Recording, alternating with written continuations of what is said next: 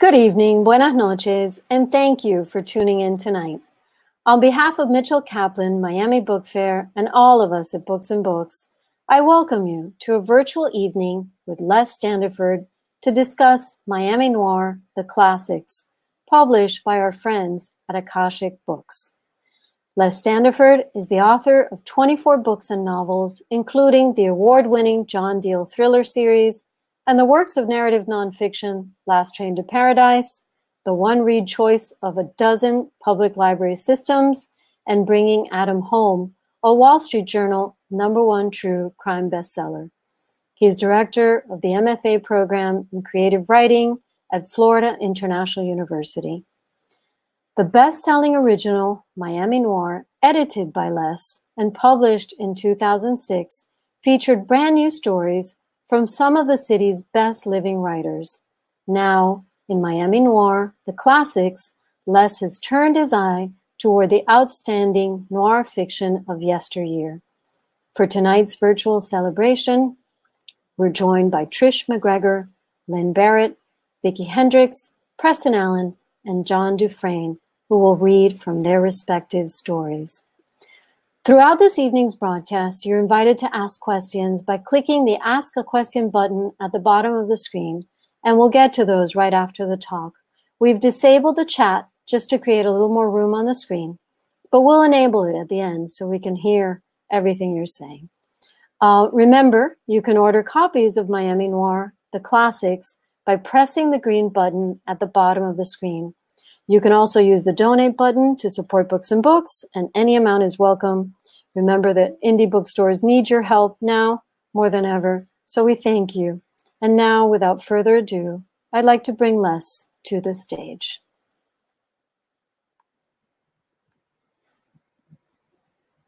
Hi, Les. Wow. Hello, Christina. How are you? I'm good. You do that so very well. I think you have a career in television, or in whatever you call this, matrix vision. LOL. Well, it's great to be here, and I'm glad we can all gather, at least in this form, at the very least. I look forward to the time when we can all be back together, F2F, as they say in screen talk. But on the other hand, geez, sometimes it makes it possible for readers who couldn't otherwise get to a program like this to make it, and also by the same token for audience members who might not be able to get down to the bookstore itself to be here. So I guess that's the positive side of this. At any rate, it's good to be here. I'm glad to have the opportunity and also to have so many of my good friends and great writers with me that you're going to hear from shortly. The original Miami Noir came out in 2006, and that was a compendium of stories that were composed originally for that volume. I went out and approached a wide cross-section of fine writers who were interested in Miami and asked if they might have an idea that they could bring to fruition for the volume of short stories based upon the concept of Miami Noir. And that book did, I think, very well for Akashic Books. Johnny Temple had this concept where he would go around to various leading cities in the United States, try to get anthologies of crime fiction put together for each of them. Shortly, it did well, I think, for Johnny, and that made him decide, well, let's have another in the series. And that, in his thinking, should be Miami Noir, the classics. And what he meant by that was not stories that were composed for inclusion in this volume, but stories that had been published prior to the appearance of the first Noir volume.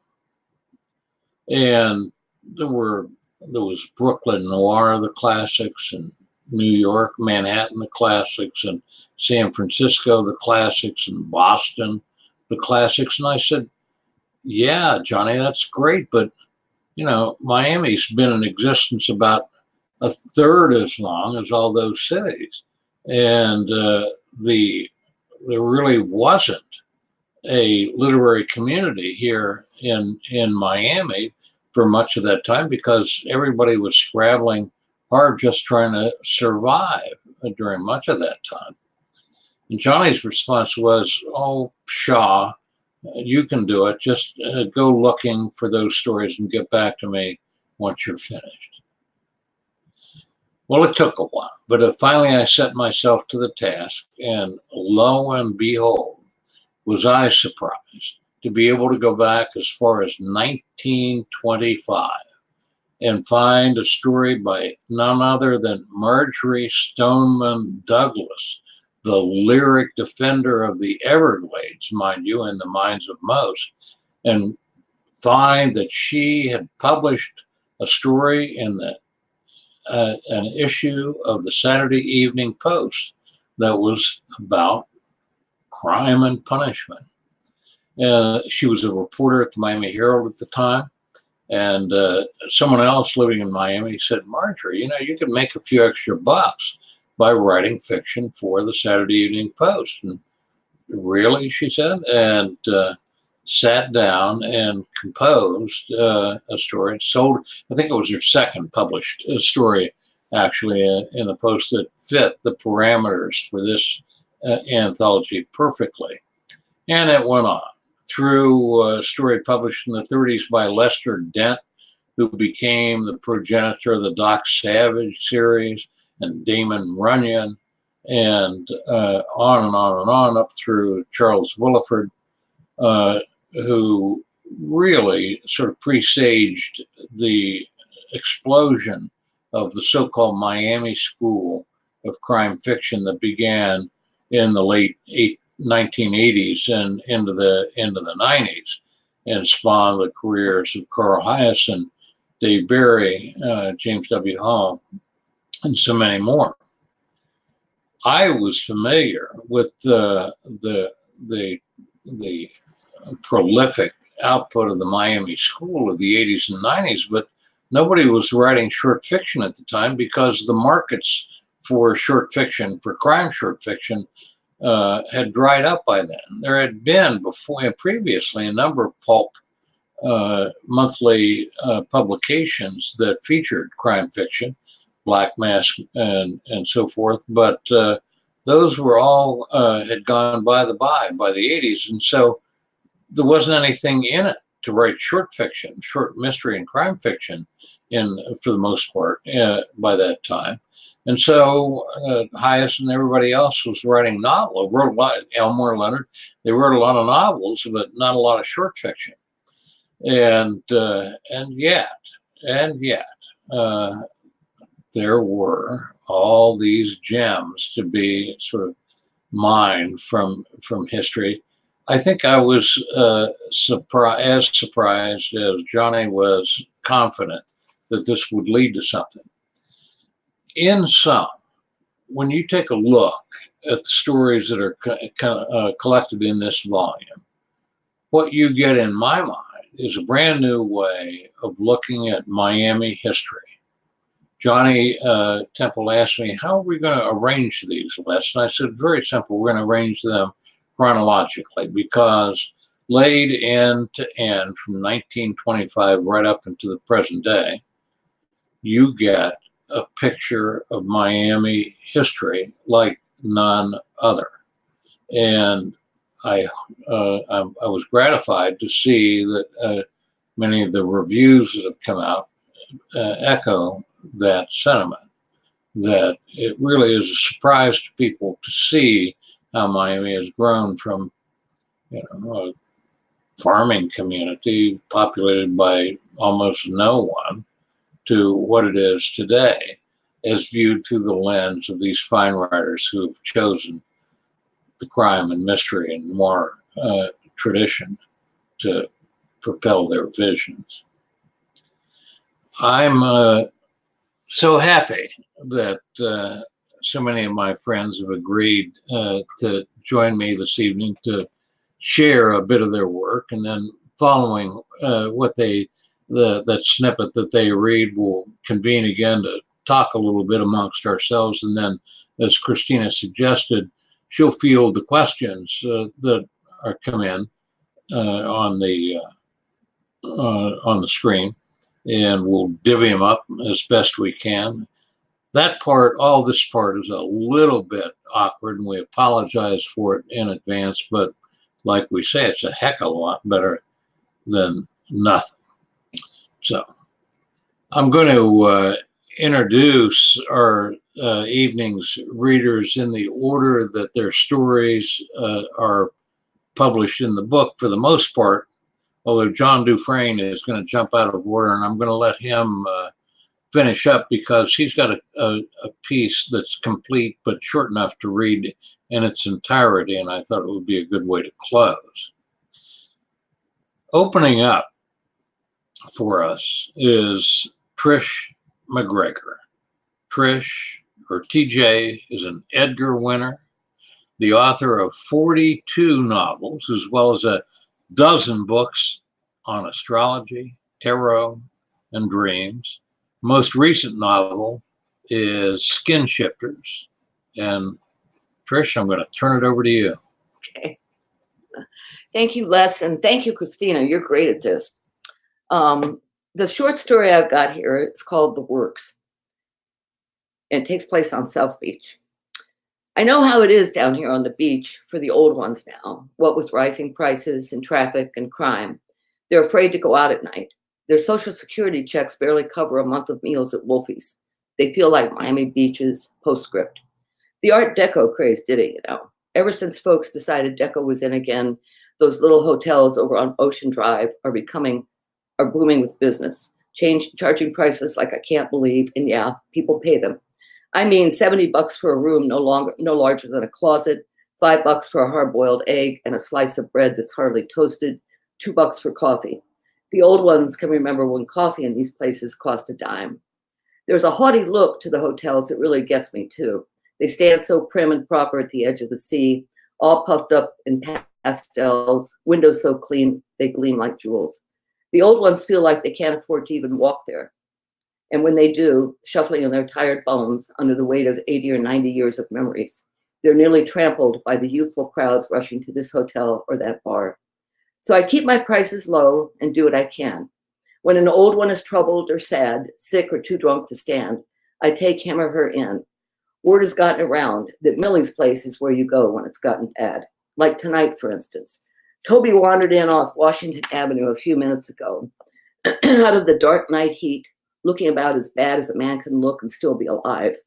He's 94 years old with a spine so bent he can hardly lift his head, glasses thicker than his arm, a heart that just won't quit. He's counting $1 bills from a tattered envelope with Social Security Administration in bold black letters across the top.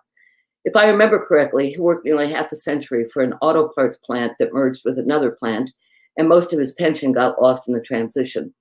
His Social Security check amounts to about $300 a month, and we all know what that buys you in Miami Beach. The room's only $6, Toby, I tell him when he keeps counting out the bills. Want a meal too, he mumbles, moving his dentures around in his mouth because they hurt his gums. $8 then. And the works. I think I want the works, Millie. You better be sure. It's a bit more expensive. His head bobs slowly. It reminds me of a beach ball, rising, falling, riding a wave, and I want to stroke it, embrace it, kiss this odd, beautiful head. It's as hairless as a chihuahua, with a mass of wrinkles that seem to quiver and dance to the back of his skull. Not so long ago, on a rainy afternoon down at the Ace Club, some of the old ones and I gathered around Toby's head to see if we could read our fortunes in the wrinkles, like they were creases in a palm. I'm sure, he says softly, depositing an old canvas bag on the counter, straining to look up. How much? His eyes behind these thick glasses are alarmingly small, almost transparent. I feel like they might disappear at any second. 25. I guess you know what all that fee includes. That's it. At least not the whole story, but Well, we get a sense of what's coming, Trish. Thank you. Sure. Next up, my colleague, my longtime and my invaluable colleague, Lynne Barrett. She's the consigliere of our group. She's the author of the classic, well, I mean by that, if somebody needs to remember what the regulation states, we go to Lynne and ask. She's the author of the classic, she's the author of a number of works, including the most recent, Making Good Time, True Stories of How We Do and Don't Get Around in South Florida. She's also previously the winner of an Edgar for the Best Short Story of the Year and the gold medal from the Florida Book Awards. And you're going to see why she's garnered all those accolades. Lynne? Thank you so much. I've been giving myself the pleasure of reading the book chronologically a bit at a time. And so I just read Trish's very recently, and it's a really great story. Just want to say, you want to go on. Mine is called To Go, and it was published in the 90s originally. And so here it comes. So I insist that we stop, and at least I'll get something to go. Even if BK won't come in, won't eat, his stomach nervous, he's in such a rush to make Clewiston by noon. He stays in the cool car while I pass through bright heat into one of those places, lunch counter, souvenir store, where the air has the sweet mustiness of pecans and orange wine. I wait while they zap the sausage biscuits, and when I come out with iced teas on a tray and hop into the Chrysler, he's dead. Hunched over the wheel, with the same glare he had when he drove a two-lane, and some old-timer in an Airstream got ahead of him, and nothing, not flashing the high beams, not honking, not gunning up to ride 3 inches from the guy's bumper, nothing would make the slowpoke speed up. BK looks just like that now, aggravated and dead, clutching the wheel. His cheeks are slippery with tears, and there's a faint bad smell. The air conditioner is blasting. The motor runs ragged. I stick my foot over and press his shoe down on the gas, and the idle richens. I want to charge inside and howl for help. But I know, for once in my life, I ought to stop and think. I look through purple-tinted windows at the parking lot. Nobody in sight but some family at a picnic table under the sign for live baby alligators and goat's milk fudge. If I go inside, I'll have to say, "Excuse me, Mr. Brian Kittery is out there dead. It must have been his heart. His stomach bothered him last night, but it always did." He used to say, "Nobody dies of indigestion," and it never slowed him down. Sure, we did it that morning in that motel on South Dixie he liked to stay in whenever he visited the home office, me leaning on the table looking out the window at the sunlit swimming pool, him with his pants around his ankles as if when he finished he would yank them up and dash, but that was his favorite way and it was his idea, don't blame me. He wouldn't. He wasn't that kind of guy. Impatient, sure, with inept cashiers, Zavala Jr. at the home office, but basically fair. He groused about phoning his wife in Arcadia every evening at 7, but he did it on the dot, I noticed. When I first rode with him 6 weeks ago, he was so jumpy. I thought he could be one of those guys like they show on TV. Mr. Normal, church choir, wife and 2 kids in Little League who is socking it away the whole time, stealing everyone's investments and then takes off. But no, I got to see he was just in a rush, horny, in hock, buying scratch-off lottery tickets, pressing to make time on the road, driving up and down Florida, stopping in every I Love Jesus beauty parlor and auto repair to sell his line of beauty products, sea grape scrub, an alligator mask, and key lime conditioner, with me as his demo. It was his great idea, my fake ID saying I'm 42 years old and look 30, when really, I'm 26 looking 30, which is an achievement if you ask me, because I've been through enough to look 42. I'll stop there.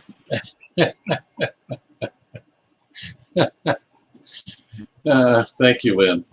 Thank you so much. Well, next up in position of publication is Les Standiford. What to say about Les Standiford? Not since Tolstoy? Well, maybe not. Maybe I'll just read you a few words from Tahiti Junk Shop. It's bad news, isn't it? Garen didn't have to look up to see who was speaking. It was a favorite trick of Adele's, shadowing him down to the mailboxes. He stood in a peeling little alcove off the shabby main lobby of their Hallandale building, a testament to the better intentions of another South Florida era. He studied the wall cracks that radiated out from the bank of brass boxes in the pattern of a giant spider web. In a moment, she'd deliver one of the incessant invitations to her apartment, for coffee, for cake, for a little chat, as if they just happened to bump into each other. He folded the letter and put it in the breast pocket of his coat, a smoking jacket he'd salvaged from the effects of his father decades ago. Adele watched him, practically gloating. Maybe she'd been reading over his shoulder. Investments, he said, affecting a philosophical tone. One accepts the bad with the good. In truth, his heart had turned to lead. Sinking good money into a snow pea farm in the desert is not an investment, she said. So she had been looking. He glanced about the tiny mailroom. Adele, no giant, nonetheless blocked his way to the door. You look a little gray, she said in a softened tone. How about some chicken soup? I have business, he said. There's always time to file bankruptcy, she sniffed. Besides, I wanted to tell you, the Centurion Village representative is coming to talk to us today. She produced a colorful brochure from behind her back. He'd seen it before, littering the tables of the common rooms. It was full of pictures of oldsters, biking, swimming, dancing, and shuffleboarding, cavorting in the Florida sun and enjoying the golden years. Just looking at all that activity made him feel tired. He took the brochure and pointed at the immense condominium building that was featured in almost every shot. They ought to put some bars over all those windows, he told her, because none of those people will ever get out. She snatched the brochure back. That's ridiculous, she said. This is a place where you could put what you've got left. It'll do you some good. Garen saw that her eyes were starting to water. He knew what she wanted. They should pledge all their assets, turn over everything to this coven of the dead and dying, and move in together. Wait hand in hand in a wallboard cave for the inevitable. He had to admit, they were clever, these Centurions. Just give up everything you have and they guarantee you peace of mind for as long as you live, and pray that it's not too long. That Centurion thing's a scam. It was a new voice echoing about the gloomy mealroom. Garen and Adele spun about. A shambling man who might have been in his 50s, wearing a checked sport coat and white shoes and belt, had appeared in the doorway. He indicated the brochure in Adele's hand. You give them everything, including your Social Security, and sign a blanket power of attorney. They got you by the cojones for the rest of your life, which probably ain't too long, given the quality of the food I hear they put out. There we go.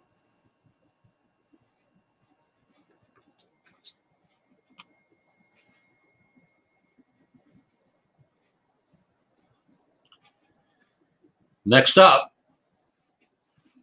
Vicki Hendricks. Lynne and John Dufresne and I are proud to claim Vicki as our former student and alumna of our creative writing program.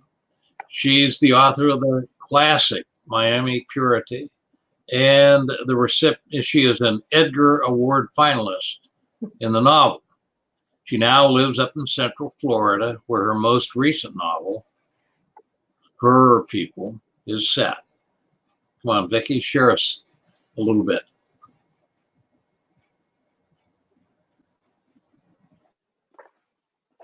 Okay. I also have to say that the stories in here are so wonderful. I thought I had read all the stories of people I knew, but a lot of them are new to me, and I've just really been enjoying them. Okay, so read the first page of Gators, and it has a first-person narrator, but I want to tell you it's not me, even though it was inspired by one of my old boyfriends, as are many of my stories. And this one was particularly inspiring. Gators. It was a goddamn one-armed alligator put me over the line. After that, I was looking for trouble. Carl and me had been married for 2 years, second marriage for both, and the situation was drastic, hateful most times. But I could tell he didn't realize there was anything better in the world. It made me feel bad that he never learned how to love, grew up with nothing but cruelty. I kept trying way too long to show him there was something else. I was on my last straw when I suggested a road trip for Labor Day weekend, stupidly thinking that I could amuse him and wouldn't have to listen to his bitching about me and the vile universe on all my days off work. I figured out a motel he'd get that vacation feeling, lighten up, stick me good, and I could get by for a few waking hours that I had to see him the rest of the week. We headed out to the Everglades for our little trip. Being recent transplants from Texas, we hadn't seen the natural wonders in Florida. Carl started griping by mid-afternoon about how I told him there were so many alligators and we couldn't find a fucking one. I didn't dare say that there would have been plenty if he hadn't taken 2 hours to read the paper and sit on the john. We could have made it before the usual thunderstorms and had time to take a tour. As it was, he didn't want to pay the bucks to ride the tram in the rain, even though the cars were covered. We were pretty much stuck with what we could see driving. Billboards for Seminole gambling and airboats, and lots of soggy grassland under heavy black and blue layered skies. True, it had a bleak, haunting kind of beauty. I have to stop there. It gets more complicated. Thank you so much, Vicki. Thanks. Next up, Preston Allen. Preston is another fine writer we faculty in the FIU writing program are proud to claim as one of our alums. He's the recipient of a Florida Individual Artist Grant, and he's teaching at Miami-Dade College. He's the author of the novel Jesus Boy, and most recently, The Inevitable, my favorite title, Every Boy Should Have a Man. Preston, come on and share with us. Good evening. The sister has the moon in her hair and the wind at her feet. The brother has the wind at his heels.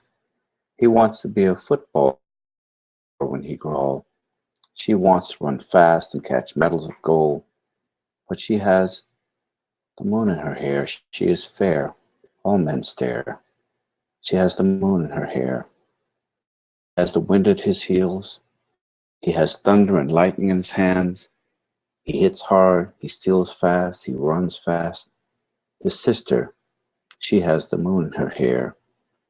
His little sister. They live in the house in Opalaka their mother does not own. The house of the man with the snake in his eyes.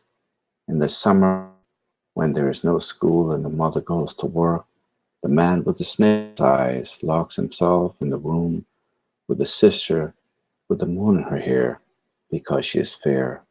And the brother, he hits hard, he steals fast, he runs fast, he runs. He hits fences and cars with baseball bats, he hits walls with clenched fists, he hits classmates, hits teachers. He screams at his mother who will not listen. He wants to be a superhero when he grows taller than the man who owns the house. He is tall now for 14. He wants to be Batman.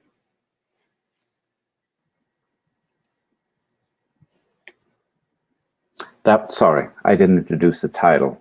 That is a story called Superheroes. And a fine one indeed, Preston. Thank you. Closing up the program this evening is John Dufresne. John's been my valued colleague for only slightly less time than Lynne Barrett has. He's a former Guggenheim Fellow, the author of 2 New York Times notable books of the year, and also 2 different stories selected in different years for Best American Mystery Story.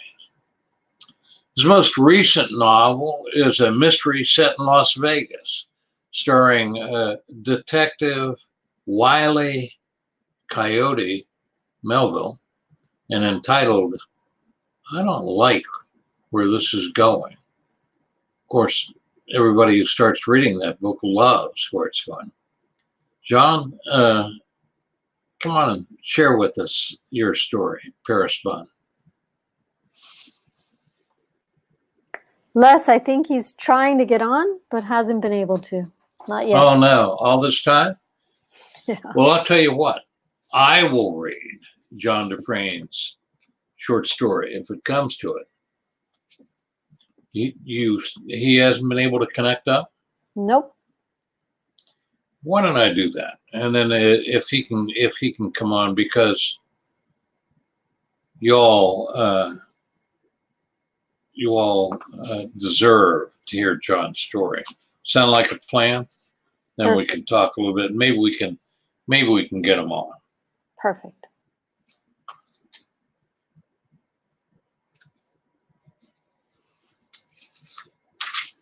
It's called Lemonade and Paris Buns.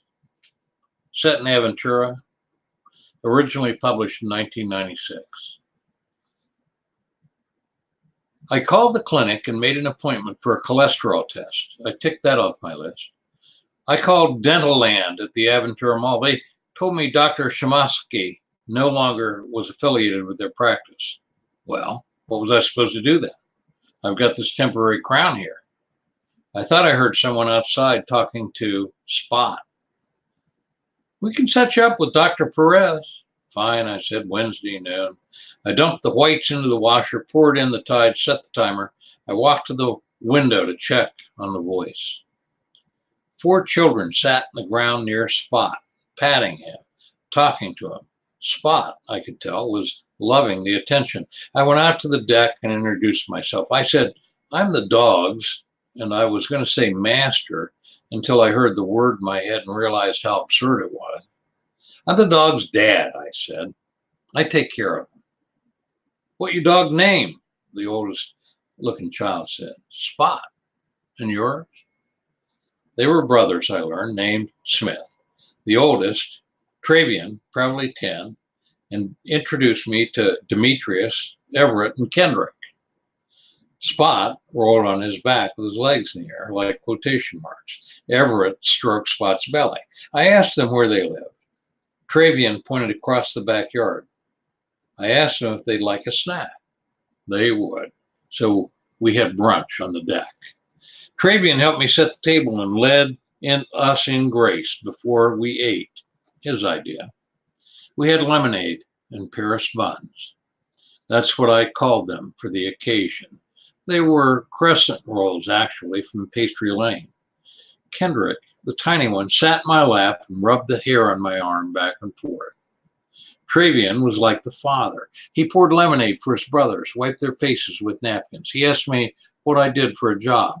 I told him, I write stories. He said, that's what he did too. I asked him to tell me a story. Travian told me the one he called The Wolf, the Bear, the Lion, and the Man. The 4 characters are friends and they don't have enough money to buy ice cream. The lion wants to eat the bank to get some. The man says they should go to work and earn the money. The bear is sure they can find some dollars in the street. The wolf says we should just ask nice. And the wolf is right. As I scooped out the chocolate ice cream, I asked Travian, did he have any stories with vegetables in them? No, he didn't. I told them all they should come by more often. Spot and I would enjoy their company. Travian said where they were living, he pointed across the yard again, was a frosted home, and they didn't know how long they'd be there. Foster home, I said. That's it, Travian said. Everett asked me, where are you, Daddy? Louisiana, I said, way far away. I found out that their mama lived with a man named Walter. The granny took care of them for a while. Now they're here. What are your foster parents' names? I said. Travian said, we don't know yet. You think they might be worried where you are? Travian shrugged. I said, well, let's go find them, okay? We all washed up the kitchen sink. We put Spot on his leash and paraded down the street. We waved to Mr. Lesperance next door. Everett walked beside Spot. Spot kept licking Everett's face. Demetrius held the leash. Travian held Kendrick's hand. I held Travian. Travian was sure it was a blue house. We made a couple of lefts and right, but nothing looked familiar. Demetrius told me that Spot pees a lot. Here it is, Travian said. I wanted to ring the bell, let the people know we were back, but Travian wouldn't let me. They're napping, he said. Boys hugged Spot. They stood in the driveway and waved goodbye until we turned the corner. This all happened a year and a half ago. I've never seen them again. For a while, Spot and I took our walks by the blue house. One evening, a man in a t-shirt and shorts stood there in the front yard watering a manila palm. He must have thought I was crazy. No kids ever lived here, he said. I looked around. This was the house. Spot slurped water from the hose. The man said, shoo. Spot woofed at him. So you're not a foster parent, I said. He made a face. Spot sniffed around the sidewalk. Evidently, the children's volatile molecules lingered here, though the children did not. I called the welfare. No one there would tell me anything. Confidentiality, the woman said. I said, what kind of a world is this? 4 babies wandering the streets. You shouldn't worry, she said. My cholesterol is in the stratosphere, it turns out. So I drink red wine now with my Paris buns. I brunch on the deck with Spot. Imagine Travian's telling me a story with a happy ending. Like maybe he says, the lion wants his friends back, but the man says, forget about it. The bear is sure it was all a dream anyway. But the wolf says, what he believes is, you meet everyone twice before you die. Thank you, John. Bravo. I'm sorry, but John has not been able to get on. So what I'd like to do is remind everyone that they can now ask questions by just clicking on the bottom of the screen where it says ask a question, and we'd love to hear your questions. And while we get that started, is there anyone you'd like to come on screen, Les, or should we? Well, I was going to, we've got this anthology called Miami Noir, and I'm wondering if any of our writers thought they were writing noir or what noir means to them to begin with, because I'm sure that question is alive out there as well. Any of you all? Yeah, let me get Preston on here and see what he has to say. I think that noir is, I've thought about this, for a while, ever since about 2000. What is noir? When it comes to mind, I always think about the movies of the 30s and 40s, darkly lit, femme fatale, bogey.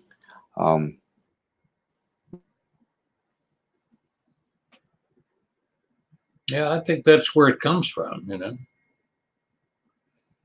film, more than fiction originally. Yeah. And so, but I went across a modern definition or somebody, and it was, I'm going to paraphrase here, dark characters who see a problem with the laws as they are written, and they do dark things to achieve justice, something like that. So I guess for me, that's noir. I like it. When I write noir, that's what I do. So. Yeah. I like it. I like it. Yeah. How about you, Lynne Barrett? I've just invited her on. She's coming. Yep, she's coming on. Hello. Hi. Hi, there I am. Thank you. You know, I had grappled with noir before I got to Miami, but Miami, as soon as I arrived, spoke noir very clearly to me. And some of that does have to do with the Deco buildings. Like it was, even though, as Les was saying, there's not 300 years to go back to, there's a sense of, in particular, of Miami as this place that got built on opportunity and dreams. And I think that goes right back to the opportunity and dream, like the two things together, because the dream is an ideal, but the opportunity means grabbing and taking action. Those are in noir. I happen to have worked on an anthology of James M. Cain's nonfiction. Right as I got here, I was doing that. I was a co-editor with Roy Hoops, his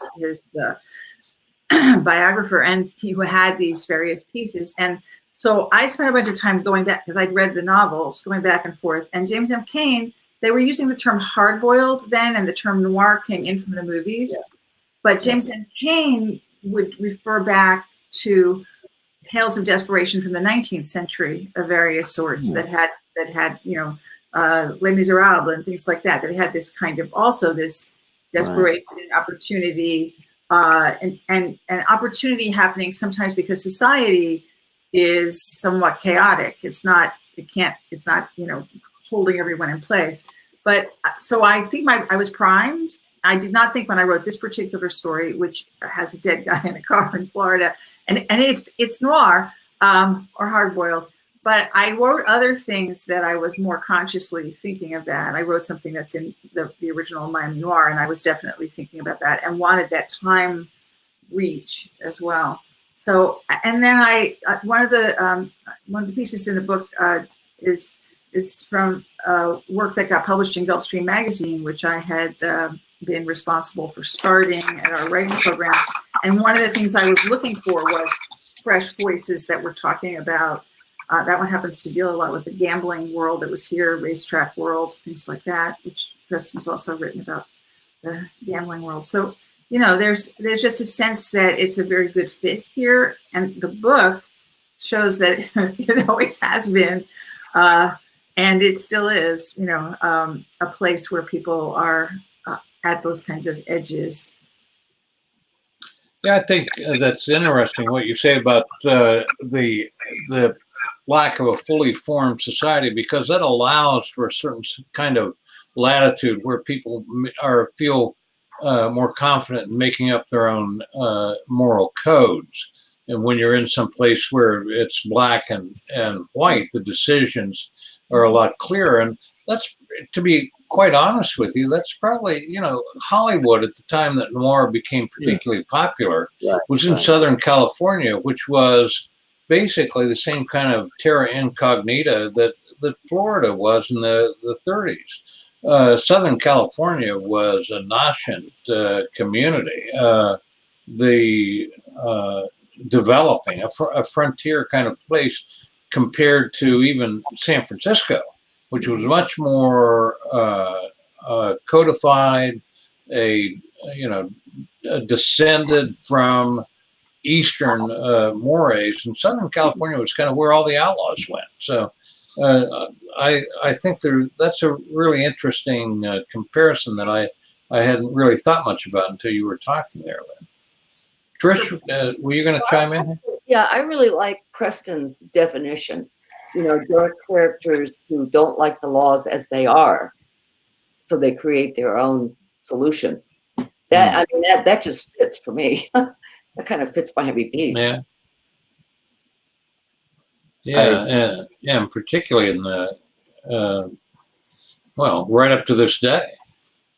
Right. I mean, also, you know, we just have had a recent, I don't know if scandal's the right word, but we have, you know, preacher's son from the mountains, but he's down at Miami Beach getting himself in trouble. And in a sense, these spaces that are where people can meet each other who wouldn't normally meet. I agree that the Los Angeles, the Postman Always Rings Twice, you know, that kind of just outside the edges, Right. You could easily see and that the same kinds of, you know, juxtapositions of people here in South Florida and really the whole state, really the whole state, as far as I can see. But definitely that sense. Also, I think, I mean, obviously the Depression was where some of these things started, but the sense of boom and bust and desperation runs. This particular book really makes very clear that there's that sense going on, which in Trish's story is like it's a wonderful story that I hadn't read it before, that is very moving while it's showing how people can still have grace and dignity in circumstances. Can we get Vicki on since there are only the 6 of us now? I'm trying. So meanwhile, You got some questions? Anjanette Delgado is out here watching, and she has a question. Let's hear it. Did humor and heartbreak play a large role in how you chose stories for this classic version of the book? Sometimes more than the mystery at the story's center? Well, I think that noir exudes a certain tone and attitude more than maybe it is concerned with whether or not there's a classic mystery plot or whether or not there's crime in the codified sense of it. You know, the darkness is more the operative term, although you expect that there's some sort of crime or divergence from normal behavior featured in the plot. And you know, I think too that humor, particularly dark humor, the humor based on irony, humor based in the concept of laughing because if you don't, you'd have to cry, is really also a feature of noir. And so, yes, I guess that those are things that I was looking for anyway. You know, there are lots of more than classic whodunits, and you know, I don't think there's any darkness in Miss Marple. You know, and the whole right. You know, and the whole ooh of Miss Marple. It's all about puzzles. You know, and you know, it might as well be the New York Times crossword puzzle. You know, I'm not speaking ill of that, but it's not noir, and so it's to me, I suppose, a little bit more literary than a classic crime Poirot kind of story. Great. Would you say that Preston? would you say that Edgar Allan Poe is noirish for his time? Because as you spoke, I absolutely would. Yeah. When you spoke that vision is so dark. Yeah. So it's the darkness. And I would say very specifically something like the Cask of Amontillado, you know, because you're in a perpetrator point of view, which is another thing that you see not always in noir, but sometimes you are with the people who are perpetrating, and that one has that quality, and it has weird humor. But, you know, definitely I think that's, I mean, I think a lot of American literature comes out of Poe, different pieces of it. So, because he set up the rules for the way we write. I don't know if anyone abides by it anymore, but the concept of a short story, the three unities of time, person, and place, to give it energy and to give it that sort of connectivity. And we see that in most of his stories. And I think that our 1930s version of noir grew out of that, as well as if you look at the cowboy movies and cowboy novels. Clint Eastwood, the man with no name, shooting him up to get justice. If you change the lighting and put a trench coat on him instead of a big hat, then you'd have noir, cowboy noir. So, yeah. There is a lot of Western noir, actually. And part of that is too the loss of the freedom of the space. There's there's a kind of extra noirness when that theoretical opportunity has been curtailed. So you'll see that in some of the other Akashic series books that are set. Right. I'm thinking sunshine noir right now. Yeah. White desert. It's the blinds. That look of the blinds in noir required there also to be the sunshine in order to have that filtered light. It's not just actually gloom. So Raquel Reyes is asking, can you read the table of contents? Who else is in the collection? I'd be happy to read the table of contents because it's a who's who. First story, Marjory Stoneman Douglas, Pineland. Second story, Lester Dent, Luck. Third story, Zora Neale Hurston. Fourth, Damon Runyon. Brett Halliday,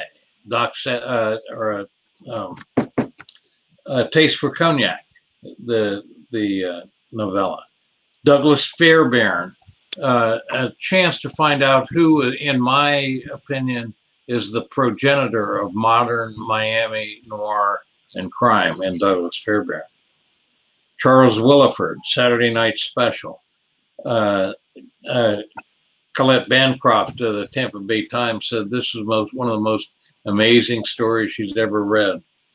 T.J. MacGregor, James Carlos Blake, Elmore Leonard, Lynne Barrett, John Dufresne, Edna Buchanan, Les Standiford, David Beaty, Vicki Hendricks, Carolina Garcia-Aguilera, Preston Allen, and Christine Kling. That's the lineup, and quite a lineup, if you ask me. Wow. It's done. I just enabled, here he is. Okay, so I just enabled the chat. If anyone wants to comment on the chat. Vicki has not been able to get back on, and John was obviously... It was an hour ago. If he was in the green room, so I'm not entirely sure. Actually, well, a couple other people. Carolina was going to be with us. There. David Beaty. Oh, Christina, John says he's still there. He just didn't get admitted. Well, I tried admitting him, but there's something. That's why we do these tech rehearsals. It's an odd process. It's an odd process for sure. So for me, noir is virtual events. Virtual events are noir for sure.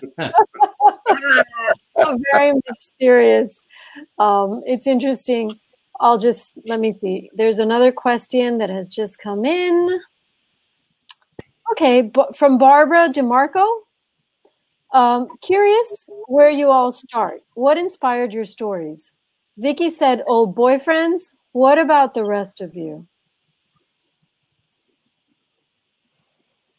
I had a character named Garen who was kind of a guy who even at the 11th hour of his life was not ready to give up the possibility that he could still make a big score. And when I came to Miami and saw all the preying on the oldsters who lived in the condos, doing almost anything to pry the last dollars out of their clutched fists, I said, I got another Garen story here, and that's where mine. There I am. Vicki, there you are. Vicki, you're back. There I am. I just said that I couldn't come on, and I am. Yep, I don't know what you all have been taught, so I don't know what to say. Okay. Where are your They wanted to know where your story came from, where it started. Oh, well, I can't go into that too far. It really did come from a trip to the Everglades, and it has a part in it with somebody feeding a lizard to alligators, which was really true. And then I had this crazy boyfriend who I exaggerated. Let's put it that way. I exaggerated him, but not too much. So that's really, I even got the plot from him by just exaggerating him a little bit. So that was an easy one. My story, it was published in the Tampa Review first, but it wound up being the first story in my collection, The Secret Names of Women. And I'm not sure how conscious I was of this, but there's a overall theme of impersonations of various sorts that are in those stories. And this one, I know that I was in a Big Daddy's Flanagan's bar, something like that. And there were, the question of your ID was there. And for some reason, people were trying to, they were trying to pretend to be older. And I just thought, well, it would be so interesting if somebody gets an ID so they appear to be older, but like significantly, like 42 seemed very old. and because then they are, looking good. I just got that idea, which is sort of the idea for the business, like that the business guy has for that. And then it's somehow fused with a story I had been told about, which is not in my story, but it had a family who were in Florida, and one of the people in the family who was old died, and they didn't want to have to go through all the kit and caboodle to get the body back home. So they drove home.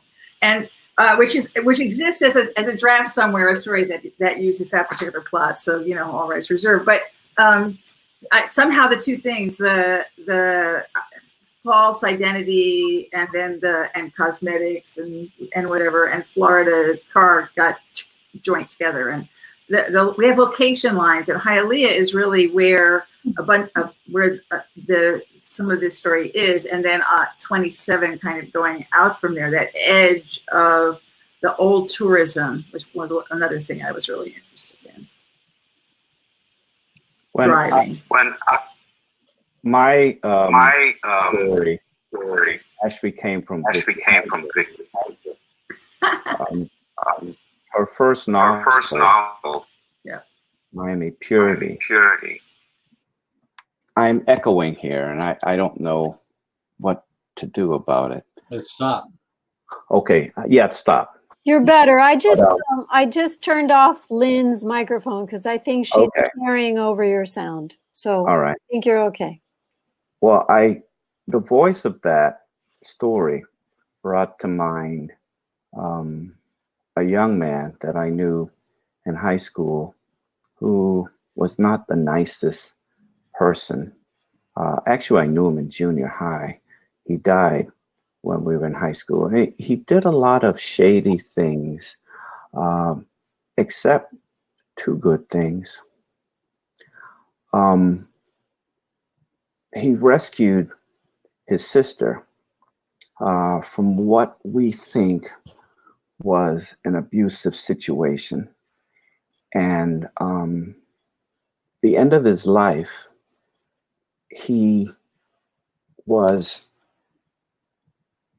a woman had her pocketbook stolen, her purse stolen at a grocery store. And he was a big guy. And he stood in front of the person who had stolen it. He tried to apprehend him, and he was shot and killed. And so reading your story, the voice almost sounded like his. The way when he bullied us, he used to seem. And yet there was this other side to him where he was a big guy with muscles. And so one part of him was like, we couldn't stand him. But then he would do these amazingly beautiful things, and one that actually put him in the grave. So, yeah, that's what I would. Thank you, Vicki, for reminding me of this guy when you read Miami Purity. You're really welcome. Yeah. Yeah, so. I think my story came from having gone into a Wolfie's when I was a lot younger with my parents. And I walk into this place and everybody in there is ancient, poor. And I thought, what the hell? I mean, what do you do if you're ancient, poor, and your body won't quit? Okay, so, well, what we do is what Millie did. She was a nurse who was retired, and she basically had a deliverance thing. She would euthanize people who came in and came in last night of their lives. That was it. That's where I felt it. Well, we are at the top of the hour now. Yeah. It's 8 o'clock. I just want to say how lucky I feel to be surrounded by all of you and to hear these stories and listen to people who have a love of words and narrative. And, you know, that goes on even if we can't meet in person. I do so hope that the time is coming when we will meet again in person at Books and Books and share a glass of wine, break some bread, tell some stories, and be able to give ourselves a hug instead of doing this. From your lips to God's ears, Christina. But I thank you so much for being with us tonight. I remind everyone watching that you can order a copy of the book by pressing the green button at the bottom of the screen. If you're in Miami, you want to pass by any of our stores, they're open for safe shopping. We also have curbside pickup. So I hope that we've already been selling the book very well, by the way. I've seen a lot of orders coming in throughout the last few weeks as we promoted this event. So I just want to thank all of you for being here, for doing what you do. Les has it. There he is. Hey, okay. And stay safe and well, and keep doing what you do so beautifully. Thank you, Christina. This is great. Thank you. And good night. And thank you all, my friends. Thanks so Thank much. you, Les. Thank you.